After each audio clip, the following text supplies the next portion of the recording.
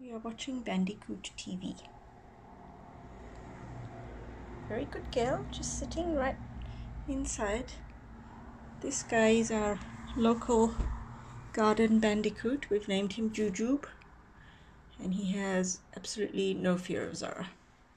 He's used to her watching him from really quite close, and she doesn't chase except when he does things like earlier today.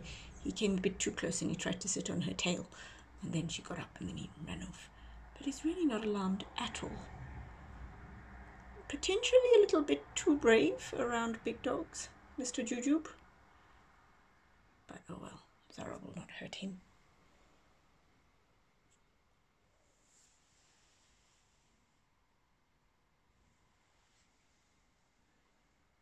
And at least someone's eating the grubs in my lawn.